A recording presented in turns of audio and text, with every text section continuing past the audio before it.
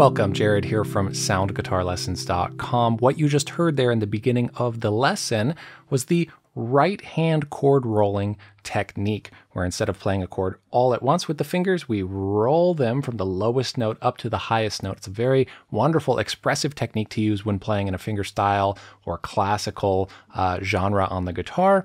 And in this video, we're going to talk about how to improve your right hand chord rolling or get started at all. I have a series of exercises that we're going to do that are really fun to play and sound nice as we're doing it to get you feeling very confident about this technique of rolling with your right hand. Let's dive into it. Now, I should say here that I play classical guitar without nails, and I have a series about that. I'll put a link in the description to my series about playing classical guitar without nails, which is kind of documenting my journey of transitioning from playing nails. So it's kind of a cool series if you're interested in that. But the reason I want to point it out here is that it makes no difference to the technique of specifically chord rolling, whether or not we're using nails, finger picks. Also, I used to use finger picks that simulate nails. I'll put a link to a video about that in the description as well. But whatever technique, nails, no nails, finger picks, the chord rolling technique itself is the same.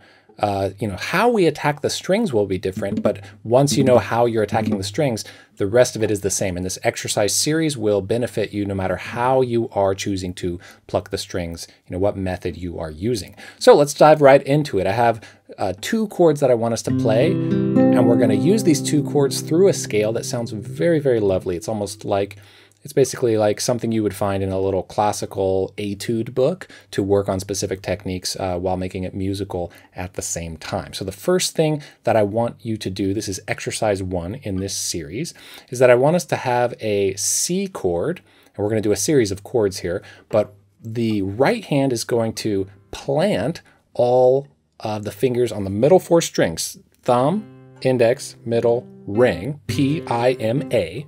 You're going to plant your fingers so they're secure and ready to go. This is a very important right hand technique to get a secure, consistent tone. I've talked about it a lot before. You're going to plant them, and then you're going to go pluck, pluck, pluck, pluck in time, and then you're going to mute and plant again and roll. Okay, so we're going to go 1, 2, 3, 4. Okay, that's the exercise for the right hand is going to be repeating that for this first version of the exercise. So 1 and 2 and 3. On 3 you plant again, and then on 4 you roll. So this is very important because we're securing a plant, we're plucking in time, pluck, pluck, pluck, pluck to make sure those all sound good, and then we're going to do it rapid. And we have a whole beat to plant and secure ourselves and then mute it. Now, very important thing for me to say here is that the roll, the challenging thing about the roll is that the melody is the point of it. And you're rolling into a melody note, even if you're playing accompaniment, you're thinking of the top note as the arrival point of the beat. So you're starting the roll early. So you're going 1 and 2 and 3. Beat 4 was this note, and these notes rolled into it early. So it's ra.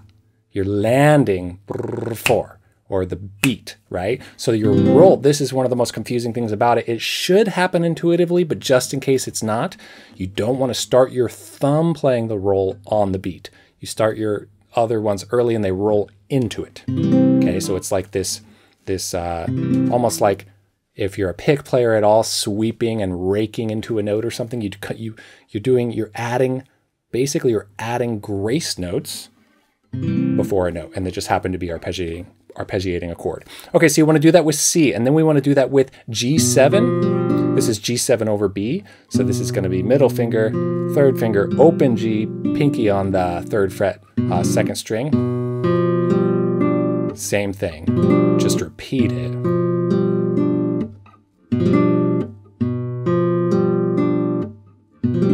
Okay, we're going to do another chord shape of C. Okay, the next C shape is this. We're skipping the D string. Okay, so what we're playing is a scale. We have the first C, then we have the G7, then we have another C. We're playing a scale. So now here's C, where you're playing 3rd finger, skip string 4, and then open G, 1st finger on this C here, and then open E. Okay, so same exercise. Pluck, pluck, pluck, pluck, plant, roll, pluck, pluck, pluck, pluck, plant, roll, okay? That's very strategic because you want to feel this is what a good plant feels like, this is what a good note sounds like, and now let me try to roll it. The roll should be just as, the same tone you get. Up the scale, we're going to keep going. This is G7 again. We have our middle finger here. We're skipping the D string again. We're playing open G. You're playing pinky on string 2, fret 3, and then first finger here. G dominant 7 with the flat 7 on the top. You just want to do this with all these chords. It's just a right hand thing, but it's nice to do it through different formations with the left hand, or your fretting hand if you happen to be left-handed. Okay, next note of the scale is C again, and you're going to play C, open G, C again with the first finger, and then pinky up on fret 3 top string. Okay, next note on the scale is going to be this. We're going up 1, 2, 3, 4, 5. We're on 5 of the scale, and we're going to play a C again. C root, open G, another C with the first finger, and then pinky on fret 3 top string.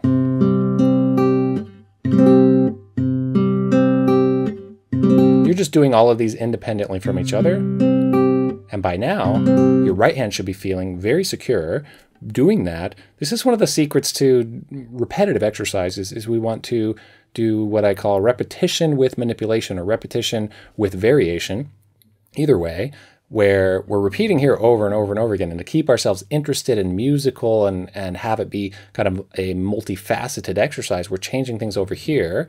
So we're not just going like this forever, which is actually perfectly fine to do if you can sustain your interest in doing that and just focus 100% on the right hand. And if you're really struggling with the right hand part of it, then that is something you should do before adding this in.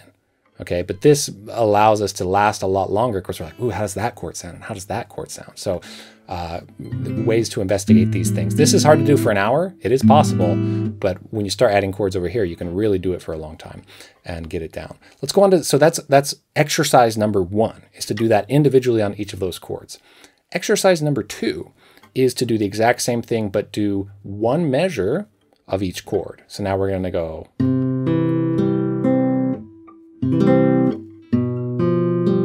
in time.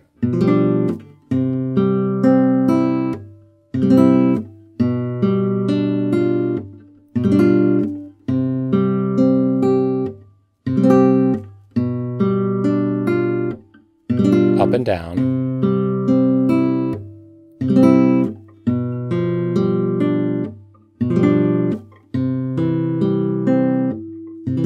Very nice. We just harmonized a 1, 2, 3, 4, 5, 4, 3, 2, 1 of C major with the 1 and the 5 chord in this. It should feel musical. It should feel very nice. That is exercise number 2. Really take your time with that. Step number 3 is that we're going to choose a melody or a song or a tune.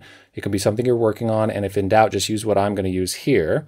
And I'm going to do the melody of Itsy Bitsy Spider in this little area that we just worked out. Okay, now I'm going to maybe leave out some notes just to make it kind of a watered down version. So we're just working on the chord transitions and the roll.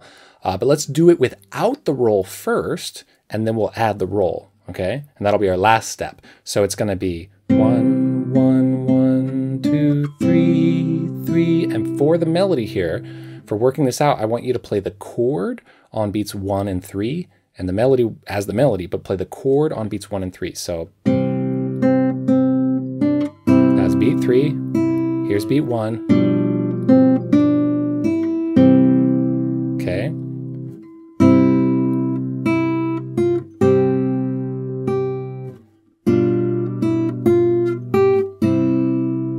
And the melody, you can just think of it as repeating those two things for our case. So I'll show it to you. I'll explain in more detail here. Even though it might go the 5, 1, 1, 1, we're just going to go 1, 1, 1, 2, 3. Okay, so easy enough. We just have our C chord, and then you play your pinky for the next melody note, and I lift this off. That's good technique to not hold that down when you're not using it. So, and then chord. This is our chord from our scale exercise, where you're skipping the 4th string.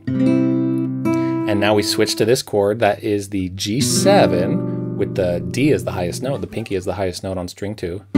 and then you go do, do, do, do, do. You're using those two, and notice I'm lifting them off. You obviously have to lift the pinky off to play this one, but when I play back on the pinky, I lift this off again, just reiterating that point. So we got, and then open E, and then down to the regular C.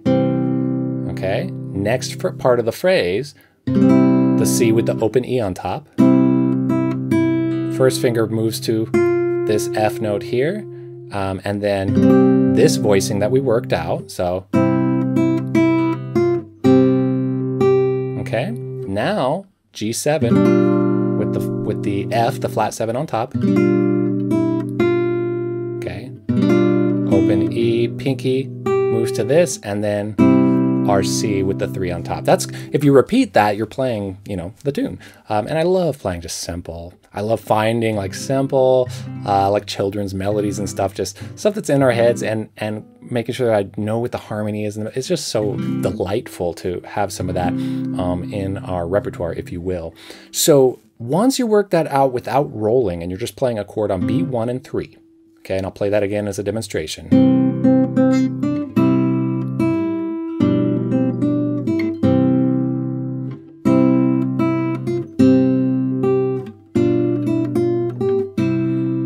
And you can do any song you want instead. This is just so we take it all the way again. I'm thinking of it as like if this was in a little exercise book, we want to make music out of it. So do it slower than that if you need to. Now we're going to roll on every beat 1. And you're still going to play the chord on beat 3, but you're not going to roll on beat 3. So it's going to be like this.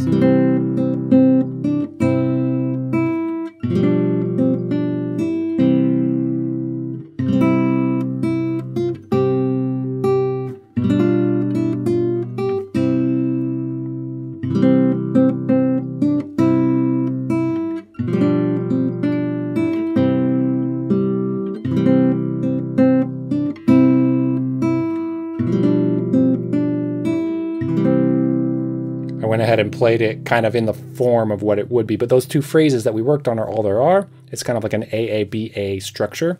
Again, that's just to take it to applying it musically, apply it wherever you want. The first exercise and the second exercise are really the true exercises that work on this. And just for fun, we're adding it to a lovely little children's melody. And why not? It's nice to hear it in the context of real music that we're familiar with. If you've never done rolling chords before with your right hand, or if you have and you just need to tune them up, again, those first two exercises will absolutely do the trick. Give it time, let it take, you know, many practice sessions if you need to, but that should make your rolls nice and secure and consistent and help you use it expressively as it's meant to be used, which if you choose to, you know, apply it to a piece of music in specific places at first, like here we said, do it on beat 1 every time. After you get used to it, you're just going to naturally roll the chord where it feels good to you. And that's kind of the point of the technique, to have it that comfortable for ourselves to just use it when we want to feel something, add those grace notes before the melody note.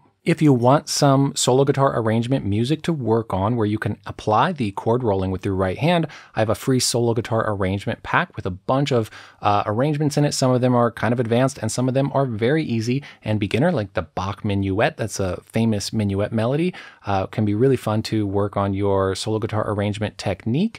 Tabs and notation are available in all of those arrangements. And yeah, you can download it for free with the link in the top of the description, or you can go to soundguitarlessons.com/moon to get it there. If you're not 100% a classical or fingerstyle player where you're only playing with your fingers, maybe you are playing with a pick and using a little bit of hybrid, or you're interested in hybrid. If that is the case, then next I recommend checking out my hybrid tutorial, my hybrid picking tutorial, which is kind of an ultimate guide with several exercises for how to work on hybrid technique, and rolling chords is one of the things we should be able to do with a hybrid technique. So check that out if you want to. There's a link on the screen here if you're watching on YouTube. Otherwise, there's a link in the description where you can get to it there. I post a new lesson video every week. Next week, I'll be talking about improvising over a common 1-6-2-5 jazz progression and a bunch of amazing tips for how to navigate something like that when the chord changes are moving very fast. So if you're interested in that, hope to see you in that lesson next week. Take care.